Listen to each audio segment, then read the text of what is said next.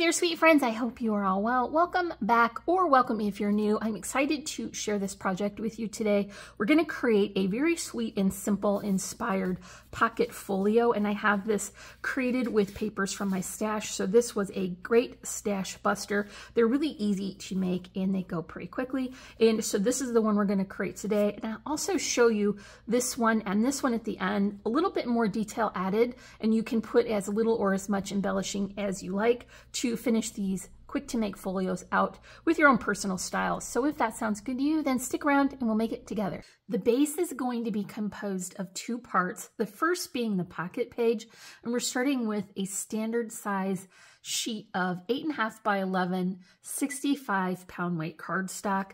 For today, I'm going to demonstrate using this piece that is white, just so you can easily see where my score lines are. But for your project, you would want to pick a cardstock that would better coordinate with the collection that you want to use. I've turned that sheet over so that the long side will be at the top of my scoreboard, and I want to begin to add my score lines in one direction. And so the first one is at 1.5.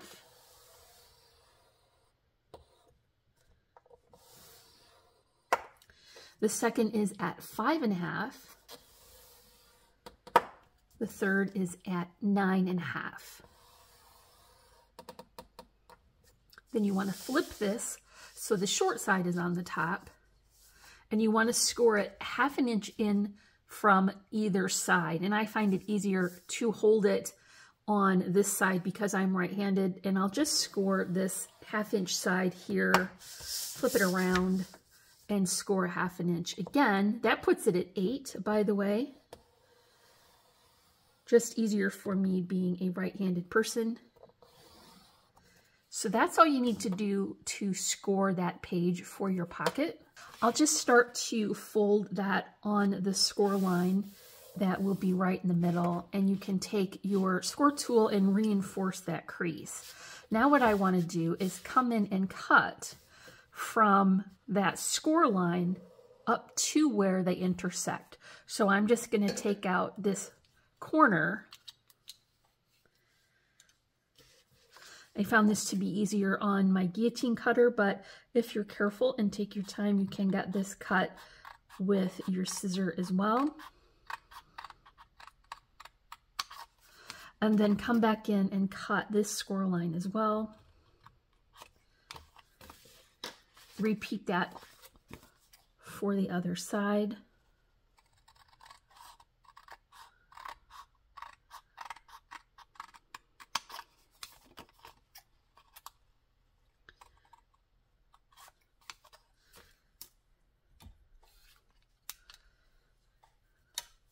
Now you can unfold that and fold it back in. These will become your pockets. So you want to run your score tool over that as well. Do that for both sides.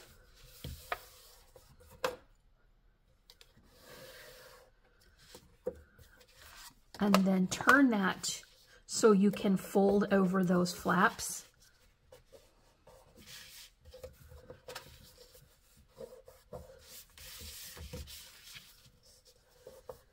You want to come in now with your scissor and cut off that corner. That will help to reduce some of the bulk there, and you would do that for all 4 sides.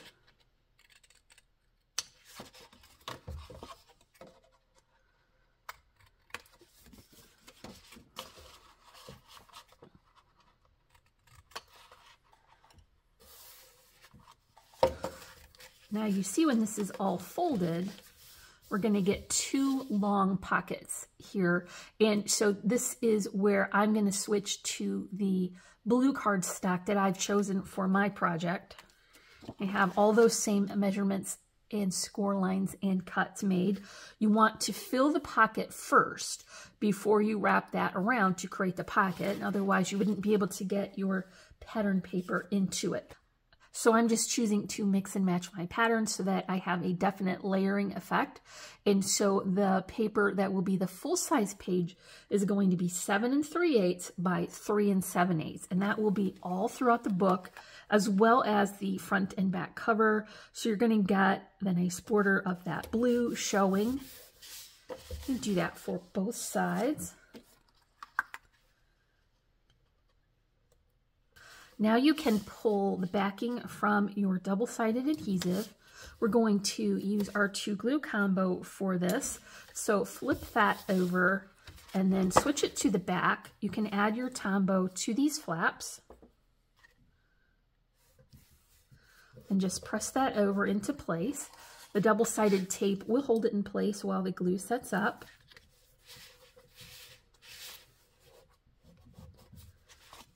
And then do the same process for this side.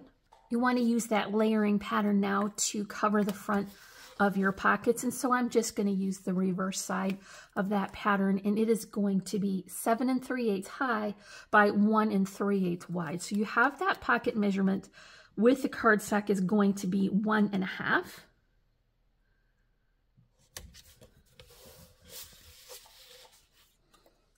Want to finish both sides again.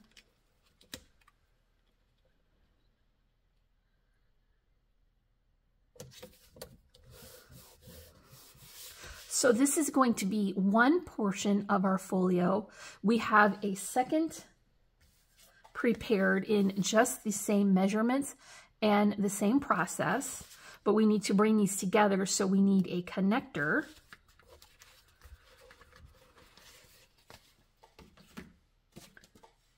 So I have the same blue cardstock. This time it's cut to be 7 1/2 by 8 and scored at 4. So I'm just going to utilize the offcuts that I created while working along on my other pages, but you're still going to get that overall full page measurement.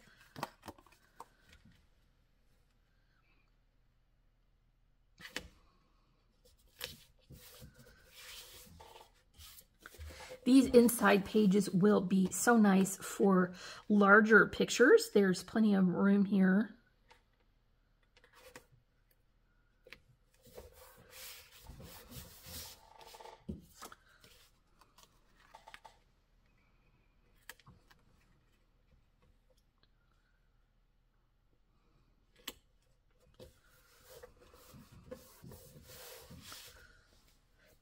So that finishes the inside of our connector. Let's bring our pockets back now. And what I want to do is adhere these together. So I want to utilize my 2 glue combo for this,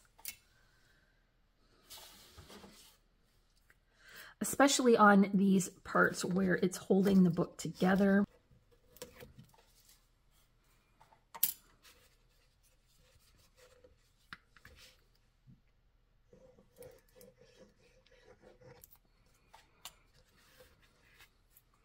Then I'm just going to stack these, being very careful to keep my corners together and straight along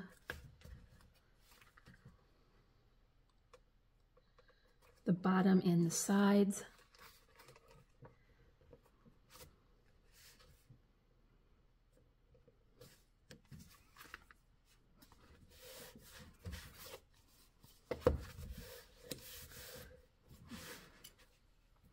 And then do that same process for connecting the second pocket portion to the connector.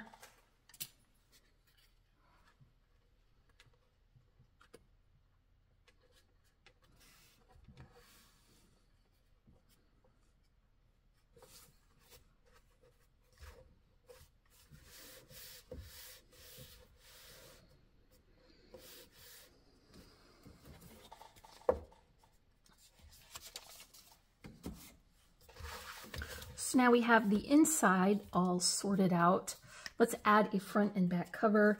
And if you were making a sweet and simple style project, this is where you would be done. And this would be a great use for your stash, getting through those papers so that you can make room for new collections.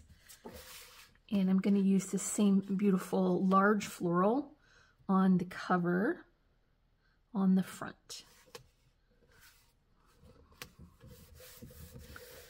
Now, this collection did not have very usable cut apart images. It had some, but they would have had unusual edges and corners that were not square. So I've elected to make inserts for these pages out of more of that collection paper.